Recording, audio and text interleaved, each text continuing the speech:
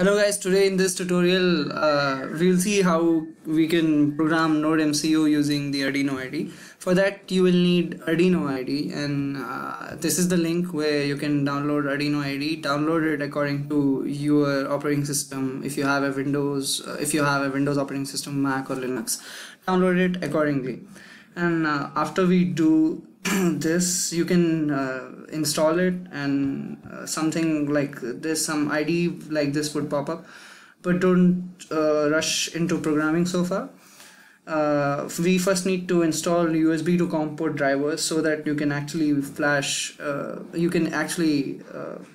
put code in your NodeMCU. For that you need USB to COM port drivers, and we are using Silicon Labs drivers. The link is given in the description. This works for us. We have tested this. You can download it according to your platform or operating system. So after this, after you download this, just unzip it and install it. It's an executable file. After we do this, we still need to make this Arduino IDE compatible with our NodeMCU or ESP8266. For that, you need to go to Preferences and add a package which will install the board manager for ESP8266. The link would be given in the description, and then you need to actually install that board manager. For that, you need to go to Tools, Board, and Boards Manager, and you will see all the boards included here. So you need to find ESP8266 over here. As you can see, it's here, and when you click it, there would be an install button, but we have already installed it, so that's all. And after this, you can try running your code. Just make sure, one more thing guys, so guys, you need to plug in your NodeMCU using the USB cable to your computer, and then you need to select NodeMCU board over here, because we are programming on NodeMCU obviously.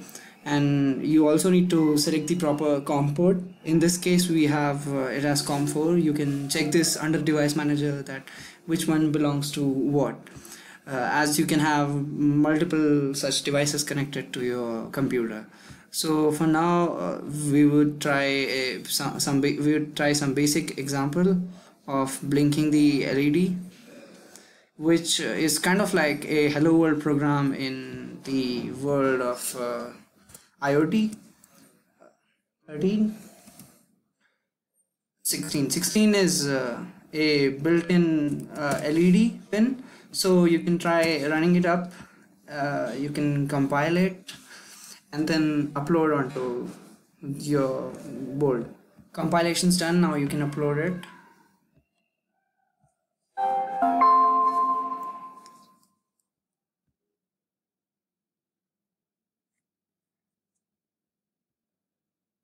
You guys can see how it's blinking.